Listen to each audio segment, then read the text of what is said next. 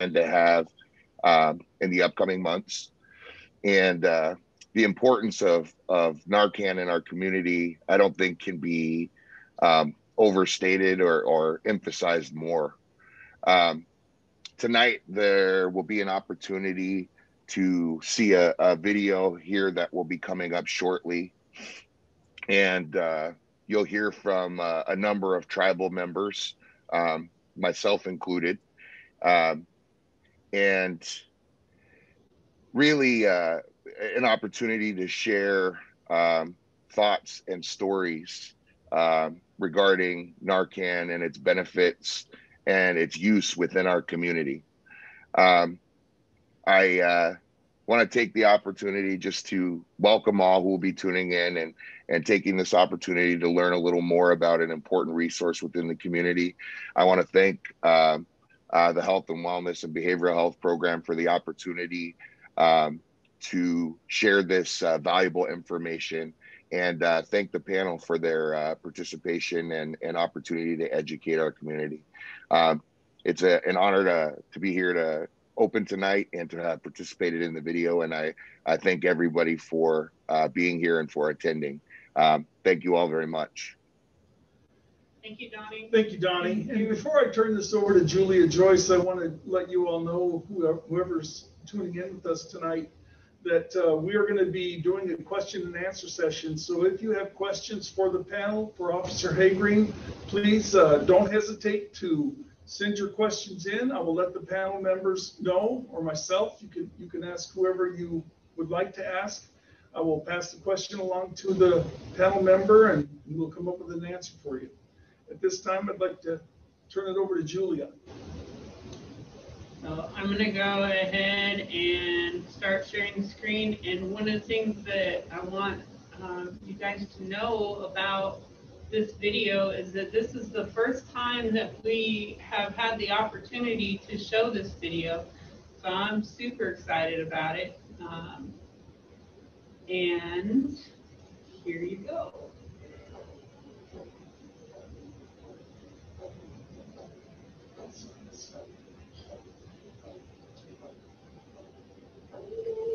I have various friends and family from within our community who have also struggled with addiction, specifically with opioids. And I also have immediate family and extended family and friends who have suffered overdose. Some of those folks who are here today wouldn't be if it wasn't for Narcan being readily available in our community. And some of those folks today are doing very well, but they are also clean and sober. And after having been saved via Narcan, we're able to find a way to get help and to do the work that it takes for them to also sort of be clean and sober one day at a time today. First time I done I was just driving by the travel store down here, and I seen somebody come running around the corner from the store, and then we pulled into the store, and somebody asked, anybody got any Narcan, and I said, yeah, so, I got out of the car and, went over and took a look, and, I seen this young man who was just, pretty bad shape. So I had administered 2 Narcan. We compare the death rate of overdose to how many people have been reversed due to Narcan. The reversals are so much more than the death rate at this point, which is great. And you can tell when services are less because the overdose rate and the death rate becomes higher. I've been revived off Narcan a couple times. Yeah, about 4 times or something like that. When people are in addiction, sometimes they feel trapped, feel like there's no success, there's no outcome other than using drugs and not doing anything. I remember sitting in my car one day thinking, not getting any younger. I don't have nothing going for me in my life. How am I going to get out of this? Feeling stuck. I got a phone call and they said somebody's overdosing do you have any Narcan? I said, yeah, I do. Hold on. And I started digging all over, like, where's that kid at? And then I happened to find it, and then I went over to the spot. But it's important to have it at a spot where you know where it's at. I had a brother overdose on heroin when he was incarcerated. And that kind of motivated me more to learn what could have saved his life. Why wasn't he saved? Why did he have to overdose? If you're overdosing and there's probably going to be drugs somewhere on the premise in the house or maybe in your immediate possession, nothing's going to come out. We may take the drugs and just do what's called a case for disposal, but you won't get any new charges from having those drugs on you. So if you call and there's drugs in the room or even on you, or the person's obviously used drugs, none of you will be prosecuted for any of that. So it's to encourage people to call and get help, and yeah, not be afraid to call us, because we want to help, but we're not going to be able to help without a call. The overdose is a quiet phenomenon, and that's actually why it's so dangerous. It looks like a person going to sleep, and they may be snoring in a very odd or loud way. Breathing slows way down and eventually stops. A person's skin tone will look different and may turn kind of ashy or blue. The thing to do if you suspect an overdose is to try to wake the person up. And the way to do that is to just take your knuckles and rub them on their chest bone. It's called a sternal rub. When you rub hard, you're not going to hurt them, but it will definitely wake them up. If they don't wake up, you should assume they're never going to wake up. And you need to leap in immediately to emergency response mode. And that emergency response mode should involve calling 911 to get help, telling them you're with a person who's having a breathing emergency, that you get you the quickest, fastest, best aid. Then what you want to do is you want to give them a couple of quick rescue breaths, and you basically pinch the nose, tilt their head back, cover their mouth with your mouth, give them a couple of quick breaths. But if they don't start breathing on their own, you want to immediately give them Narcan. And you literally open the box, take off the foil back, insert the device in the nostril, give it one firm squirt. You want to continue doing rescue breathing at that point. If the person's not breathing, you want to keep breathing for them. If they haven't started breathing on their own within a couple of minutes, you want to give the second dose of Narcan. The thing to remember about an opioid overdose is it is an emergency of a lack of oxygen. And your goal is to get them oxygen. You can get them oxygen by calling 911 and having medics come and give oxygen. You can get them oxygen by you breathing for them, and you can get them oxygen by giving them Narcan or naloxone, which will cause them to breathe on their own. It's all about oxygen. So whenever you're in doubt, think, I want to get them oxygen as quickly and as consistently as possible. Somebody who is suffering overdose could die, and Narcan can prevent that from happening. It's a difference maker. When you talk about somebody who's suffering and in the midst of an overdose, it's a life or death situation. And Narcan can make the difference. It can make the difference between somebody living and somebody dying. And if you have the ability to put that resource to work for your community and the people that you care about, it's a no-brainer. We want to help everybody learn how to reverse an overdose, because you never know when you're going to be put in that situation.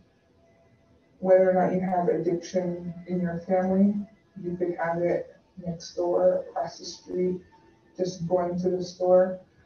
I was at a stoplight the other day, and paramedics were reviving a person at the stoplight. You can still change. I ended up doing it, and now I work for my tribe, bringing people to treatment or going out and giving out Narcans. You know, with the epidemic going on, they've been doing, handing out Narcan to, for a behavioral health program, to assist in overdose and stuff, for the safety precautions. If somebody wanted to get Narcan, they could just go to the Muckleshoot pharmacy and ask for it, or they could come into Muckleshoot Behavioral Health and ask the front desk, and one of us will get it for them.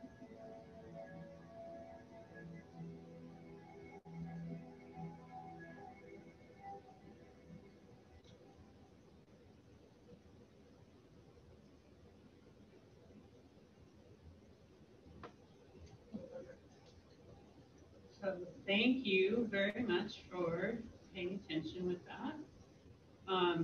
Does anybody have any questions at this point so far? Okay, nothing. There are no questions, not Okay. at this time. So that everybody knows, anyone that has attended this webinar will be able to access 2 of the Narcan kits that come in this cool little package that has directions. It also tells you where to obtain more on the actual package. And then a water bottle, a stress ball, and we've got their spray hand sanitizers.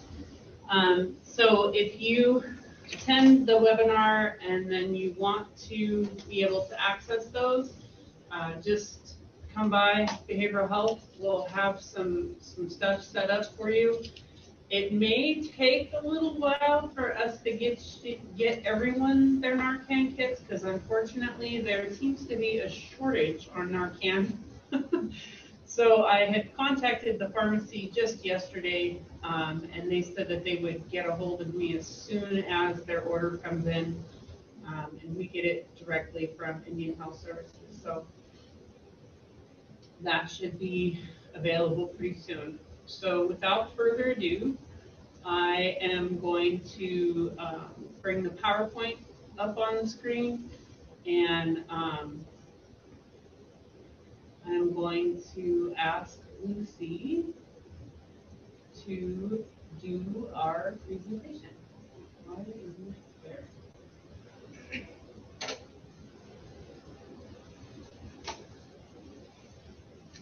Opioid overdose prevention and Narcan use training. When you come to our in-person training, we bring up the slide and I go along with the words. And if there's questions, we usually answer them. We have Dave over here. If you guys have a question during the presentation, just type them up and we'll get to them on the I have a question already, Lucy. Julia, would you like to hear it now, or do you want me to wait till your presentation? No. The question comes from Jeff, and it is, does it come with a CPR rescue mask? The kit. It used to. We found that we asked why it no longer does, and they said that people were not using them. And then there was a shortage too. Yeah. And they got really super expensive. So when we go through the directions, again, in this presentation, we'll talk about rescue breathing. And not everybody is required to do rescue breathing because of the COVID precautions. We're recommending, if you don't know somebody personally, that you may not be comfortable with that, and that's absolutely okay. Usually, a lot of times, just the administration of Narcan can help to get that person the oxygen that they need. Well, that's an excellent segue to the next question. The next question is from Kathleen. The question is it okay to give Narcan without mouth-to-mouth? With COVID and other saliva-transmitted diseases, I'm not comfortable with this procedure. Right. So I think you just addressed that. Yes. Yeah, we do that a lot. If we don't know how they use the drug, we don't want to get any heroin in our system. So we just administer the Narcan, and if they're not breathing at all, chest compressions with pulse. I hope you all heard what Officer Haygreen said there. He said that if they're not comfortable giving mouth-to-mouth, they simply administer the Narcan and do compressions, chest compressions. Thank you for your questions so far. If you have more, just keep them coming. We'll take it back to Lucy. Thank you.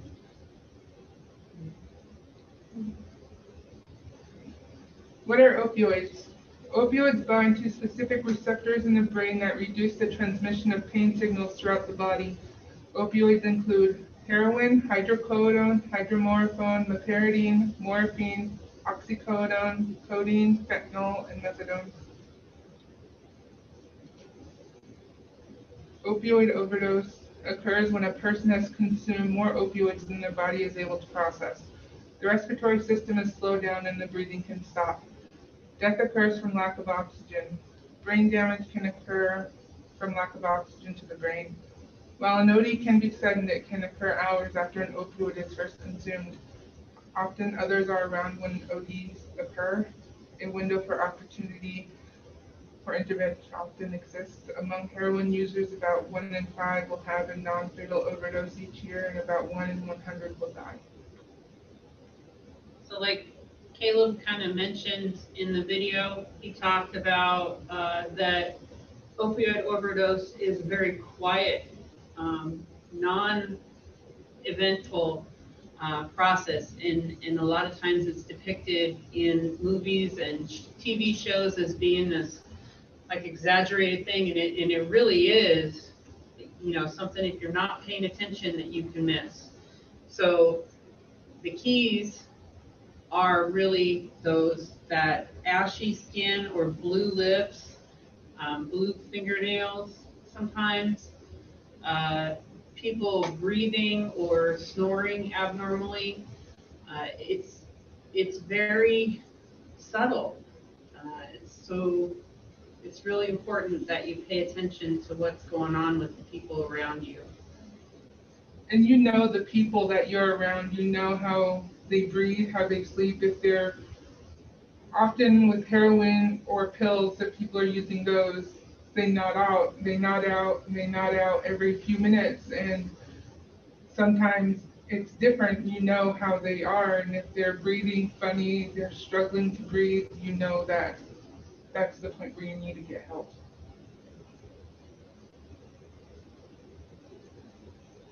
Look for these signs of an overdose. Abnormal breathing, can be woken up, and the skin changes. When you are trying to wake somebody up, if they've nodded out and if they are doing drugs, if you take your knuckles and rub it over your chest, that really does hurt. And if you don't get any response from that, you really need to call 911, administer Narcan. Clammy and cool skin, sometimes if it's hot out, they could be sweating, that's normal. But if it's not hot out, if it's cold in the house, they're not acting normal, or they're sleeping and their skin is cool and clammy, they're not responsive, you need to get help.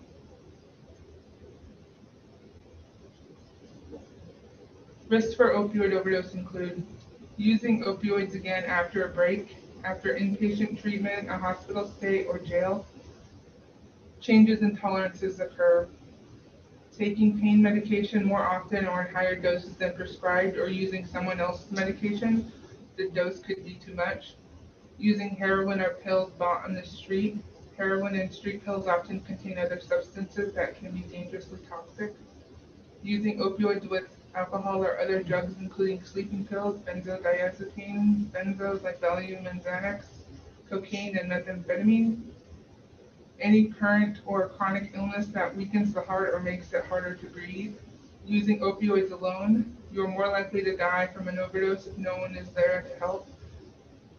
Previous overdose, a person who has overdosed before is more likely to overdose again. A lot of times we see that when people either go to jail or they go to treatment, they're using a lot. When they come back, they think, oh, I can just go back to the same amount of drugs and it'll be fine. But when they do, when they were away for a week, 2 weeks, 4 weeks, your tolerance has changed, so you can no longer go back out into the streets and use the same amount of drugs you used before. So when they do that, they OD, they need help, they need to be revived.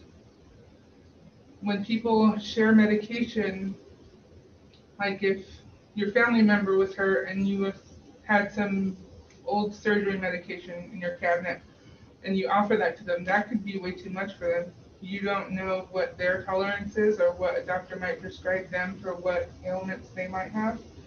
So they need to see a doctor and get their own pain medication prescribed to them, or you don't know what kind of tolerance they might have. using heroin or pills bought in the street is seriously dangerous because fentanyl has been seen in a lot of heroin and counterfeit pills in King County. Heroin and fentanyl have been attributed to a lot of ODs in the last few years. And they're finding more and more fentanyl too in methamphetamine, so it's not just opiates that they're finding this in. And they're also finding that it takes much less of fentanyl to cause a deadly overdose than it would of the heroin or the pills. You can't tell the difference between pressed pills that have fentanyl in them and actual pills that come from a pharmacy. We give out tester strips for fentanyl as well with the needle exchange.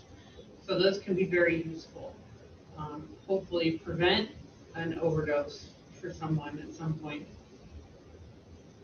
The other medication that's important to understand about is, especially with fentanyl and methadone, methadone dosing is not the same as other opiate dosing. And so if you're not getting methadone from a clinic for yourself, you should never ever use it because it can be very dangerous and very deadly, and it's long acting. So even if somebody does reverse your overdose with Narcan, you can go back into overdose, especially if you don't seek medical help, which is the first step in any of the directions, is to call 911, and that's one of the reasons why.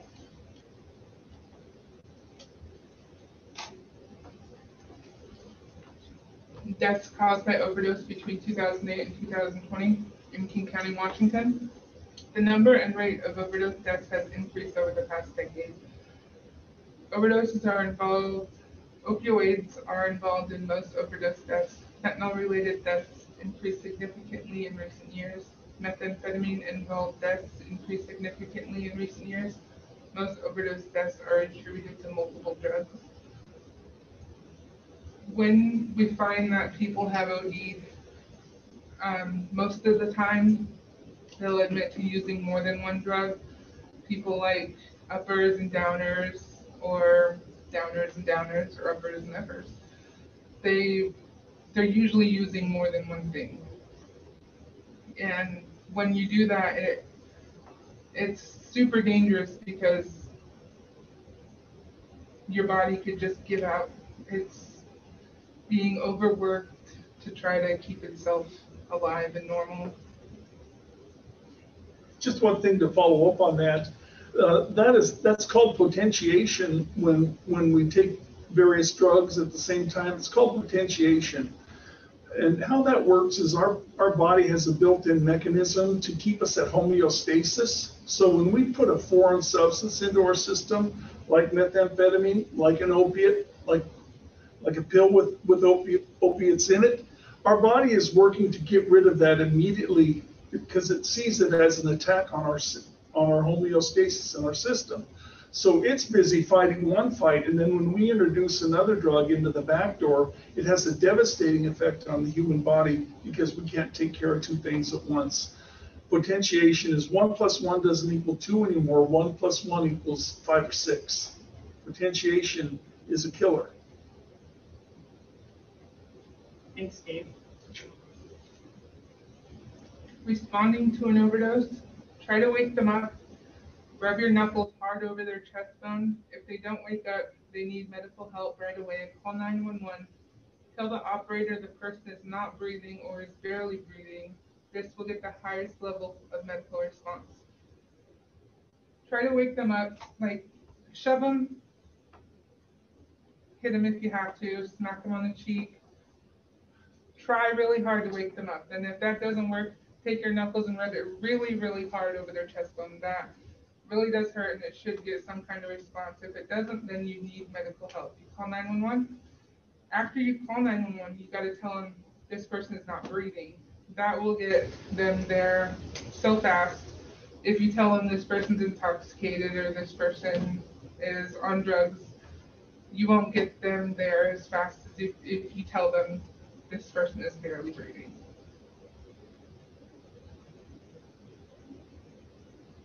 Responding to an overdose, tilt the head back, lift the chin, pinch the nose.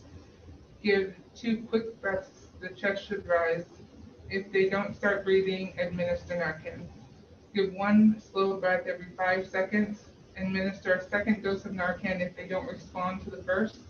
A person won't necessarily know that they have overdosed when they regain consciousness. So again, if you're not comfortable giving the rescue breathing, don't. Only do that if it's somebody that you're comfortable doing that with. And always administer Narcan. Wait, I think it's 2 to 5 minutes. Mm-hmm. And if they still aren't breathing, then go ahead and administer a second dose of Narcan. You're not going to hurt them by administering too much Narcan. There is no such thing. But the other important thing to understand is that when we say a person won't necessarily know that they've overdosed when they regain consciousness, they may be not happy when they wake up, because all they'll know is that they may be experiencing some sudden withdrawal symptoms because you've just pushed all the opiates out of their receptor sites so that they can breathe again. But they're not going to know that they weren't breathing, so they're not going to be happy about breathing, which they should be, but they won't be. So be prepared for a person not to thank you when you've just saved their life. At this point is when I show how the Narcan is used. If I could get a little closer here. Hold on, I got it. Go back to the, now go ahead. Okay. If you can see, this is the Narcan here. You take your thumb at the bottom right here and your fingers right here. You put it in their nose about that far, about 1/4 of an inch. You don't shove the whole thing in their nose and press. You do 1/4 inch and then you spray the whole thing. It's a one-time use. And then you can continue with rescue breathing if you're comfortable with it. Do you have questions? No questions.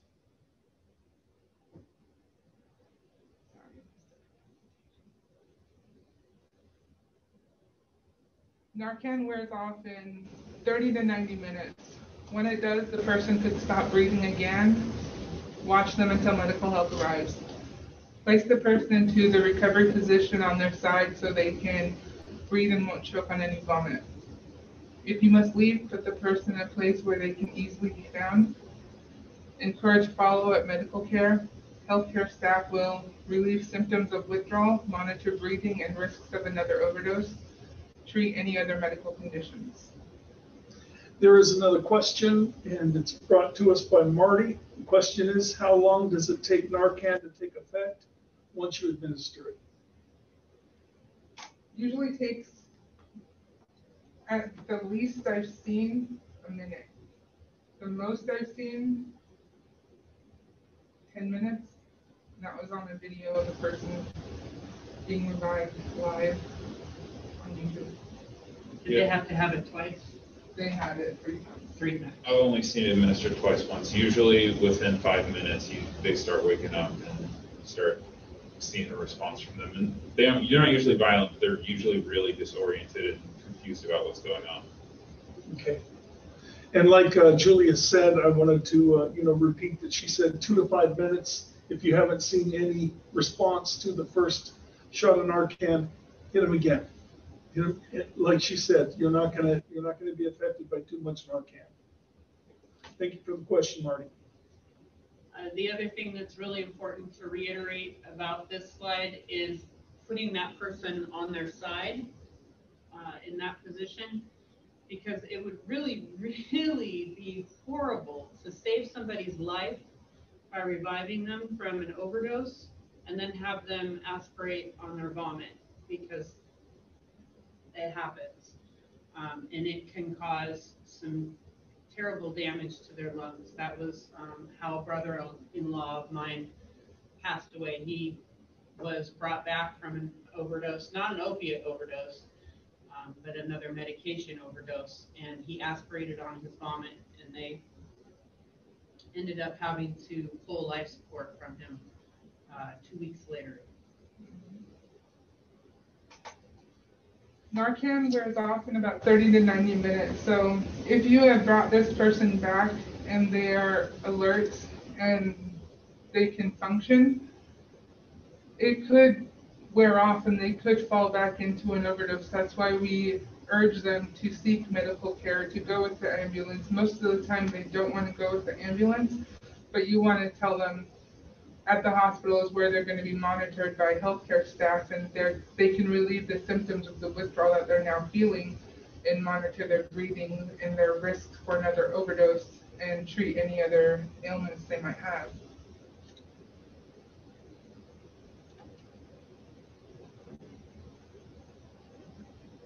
The Muckleshoot Indian Tribe distributes Narcan nasal spray through the pharmacy and behavioral health programs, the needle exchange, and first responders grant. It's designed to be easy to use without medical training and no prescription necessary. Yeah. I went through the demonstration already. Fentanyl. Warning, beware of counterfeit pills that may look like prescription drugs. They likely contain fentanyl, a synthetic drug 100 times more powerful than opioids.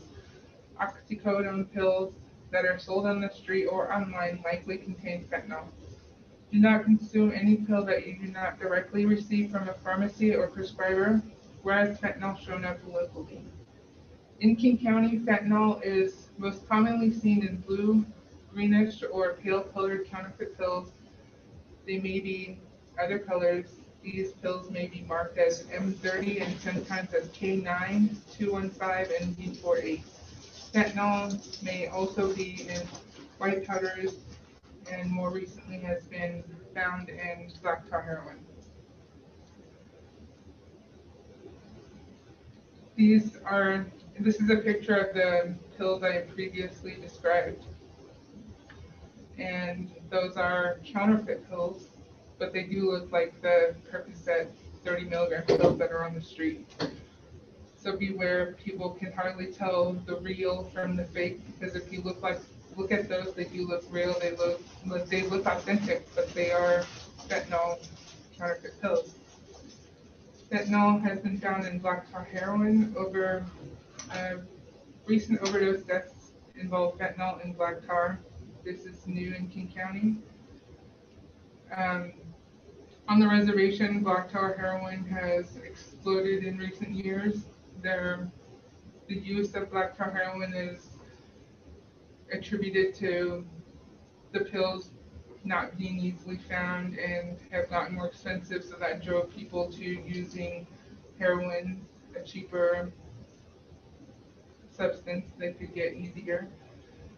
And both of these have risk of having fentanyl in them. So we have the fentanyl test strips that we distribute with the needle exchange. So we're urging them to test for fentanyl because we don't know what's in what you get in the street. We don't really know what's in it. Don't leave a friend to die from a drug overdose. In Washington State, if you seek medical help for someone having an overdose, neither of you can be charged for having or using a small amount of drugs.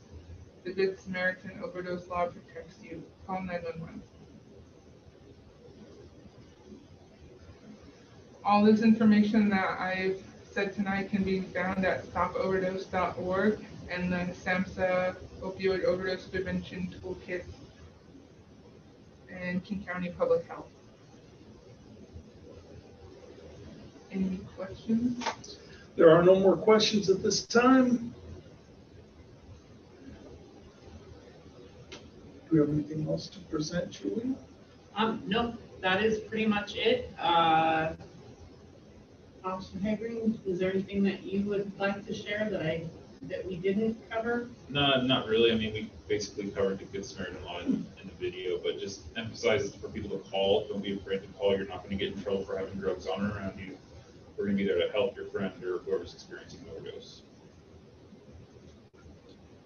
Thank you. I would like to open it up one last time for if anybody has any questions. I would like to thank Lucy and Julia for their time and efforts. Officer Hagreen, thank you very much for being here and being a part of this panel. Donnie, thank you very much for opening things up for us. Really appreciate that. And thanks to everybody for tuning in. Thank you. Have a good evening.